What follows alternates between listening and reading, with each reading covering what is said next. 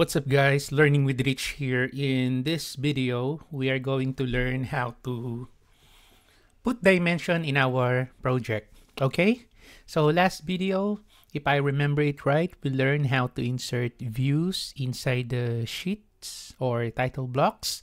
So this time, let's put some dimension. Okay, so the first thing that I'm gonna do, I'm just gonna zoom into this area here. So let's say I want to put dimensions from grids 1 to 6. So for me to do that, from the quick access toolbar, I just need to select your align dimension.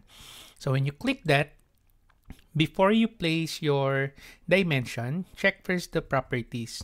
Go to the properties, and then you can check from the type selector what are the different dimension styles that are available in your project. Okay, so let's say I'm just gonna use the default one, and then after that you can specify here what's the justification and also how we're gonna pick your dimension, which is by default it's individual reference. Also, you can check out here the dimension panel, wherein you will be able to see the different types of dimensioning. Okay, so I'm using here the align dimension, but if you want, you can also do linear for horizontal and vertical, although you can also use aligned for horizontal and vertical. Okay, and then if you want to put some dimension on the angle, radial, diameter, arc length, spot elevation, spot coordinate, and spot slope. So these are the different types of dimensioning that you can use in placing dimension. All right, and okay, so let me just put dimensions. So let's say I'm gonna pick from here. 1, 2, okay, I'm gonna pick here, and then I'm gonna pick another point here for the location to be placed. There you go. And then I'll just select here, modify. Okay. Now, the next thing that I'm going to do, I'm going to put another dimension at the top of this dimension. So let's say the overall dimension. So I'm going to select align dimension again, or you can type DI for the shortcut.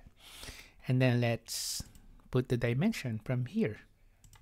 And then as you can see, as you move your pointer, it automatically snaps. Okay, for the alignment of your dimension here.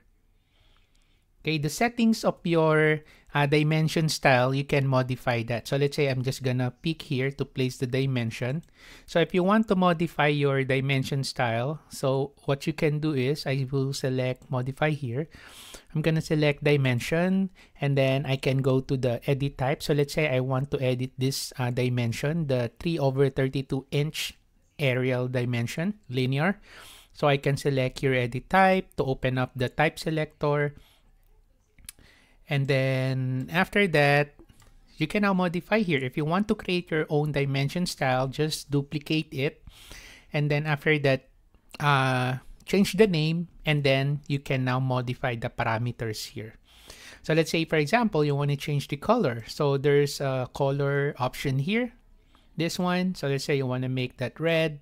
So just select OK here, OK, and then it will now be reflected to your model. Right? Okay, you can go to the edit type again. If you want to edit your linear dimension style, you can modify here the distances. You can modify the tick mark. Okay, so let's say instead of diagonal, so you want to change that to arrow. Okay, filled. This one, so let's say arrow filled 15 degrees, and then I'll select here OK. There you go. So it's now updated with the arrow, right? So let me just go back again to the edit type. So instead of arrow filled 15 degrees, so I'll just select here diagonal 1/8 of an inch. And then you can modify here the other things like the witness line gap to element, witness line extension. Okay, and then if you want to put some tick mark. Okay, and also you can modify the text. If you want to create a bigger text style, so again, you need to duplicate that and then change the name. And then after that, you can now change the text size here or the text offset. Okay, from the dimension line, you can modify the text offset. And then you can also specify the text background if you want that to be opaque or transparent. You can also change here the font style, right? And then other parameters here. Okay, so I'm just gonna select here okay. All right, now the next thing that I'm gonna do is, for this one, we have created it manually. So let's say we want to place automatically on our wall here. Okay, so let's try to do this. So let me just adjust this 2 dimensions here. I'm gonna drag it above, something like that. Okay, so let me select again the dimension.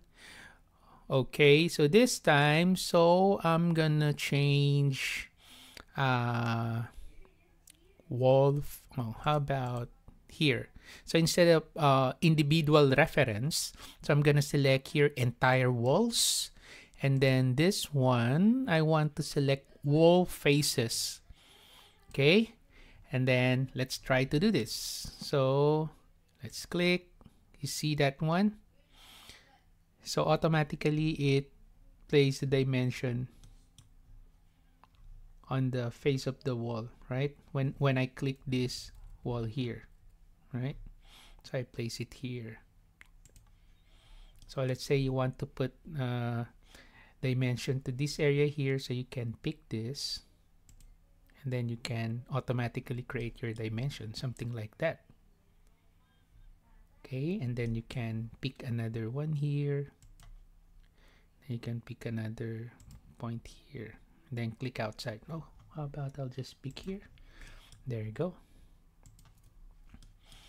And then you can also snap on the opening. So I'm gonna change this option here.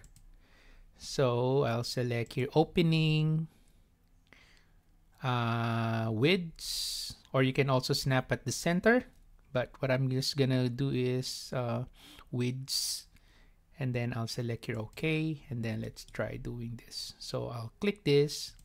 There you go. So automatically it snaps to the faces of the wall, and it snaps on the opening of the wall here. So I'm just gonna pick here to place it, and then I'll select here modify. Now if you see that your dimensions are too close to each other to the point that they are overlapping, so what you can do is you can click outside and then click this dimension, and then you see that dot, you can just move it somewhere here so that they are not overlapping to each other, just to tidy up your drawing. Oops, how about I'll just put somewhere there. Okay, pick like that. Okay, and then you can also put some text. You can also put some text. So let's say, for example, you want to put an here, or inches, or any word that you want to be put right after the dimension. So what you can do is you can click this dimension, and then you click again. It will open the dimension text. So as you can see, you can replace it by the text. You can select replace with text, and then you can type here the text that you would like. So let's say I'm gonna put their overall dimension, right? And then just select here OK. See? Okay, so let's try to modify this one. So you can click this, and then you can click again, and then you can modify the text fields. You can put some prefix or suffix, or you can put below the text or above the text. So let's say I'm gonna put a suffix here. So let's say typical, and then I will select here OK. So as you can see, there's now your dimension text. Okay, so you can explore your dimensioning. So let's try again. So let's put some text. So let's click that. Okay, you know already how to do it manually, right? You just need to click like that.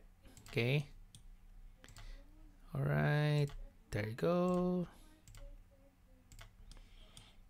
Dimension. Okay, And just click outside. And then you can also use the option entire walls again.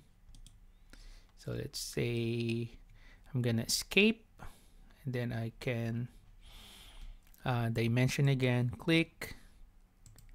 Okay, entire walls. So again, I want the opening, the width. So I'm gonna do it here. There you go. So I'm gonna pick, and there you have it. And then click for the location of your dimension. Again, make sure you tidy up your dimension. You can click that and then just drag somewhere here. There you go. Okay, so for your exercise, of course, you can just put the dimension for your project. Okay, so hopefully you learned something from this video. If you have any comments, questions, or suggestions, you can put it on the comment section below and I'll get back to you as soon as I can.